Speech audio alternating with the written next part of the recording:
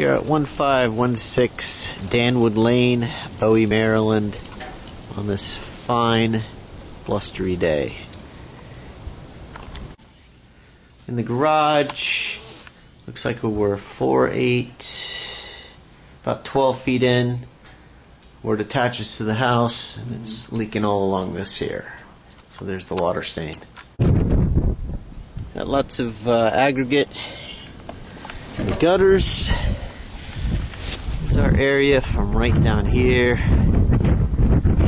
That's lifted up.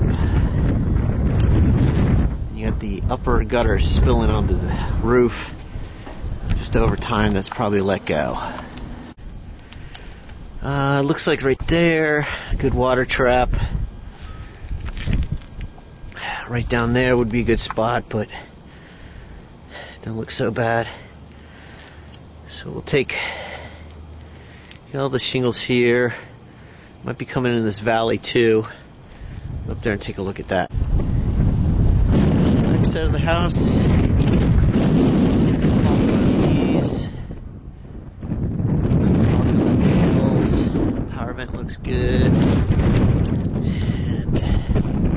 And this vent stack, get some caulking on that. Shingles are old, relatively okay condition. See a lot of broken or loose, and looks like it had some hail damage at one time. Got some dings on those.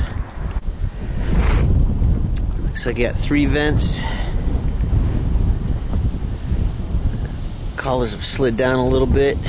You see that white stripe, but that can be caulked in. Everything else looks okay. So, looking at this valley coming down, fixing that over there. Yeah, and all this in here. Probably rework that. It's not a good idea. It's gonna hold water. Right here, the shingles are all lifted. Looks like the plywood let go. I'm surprised it's not blown into the house there. Right here you can see, right there you can see the racking. Follow those lines right down.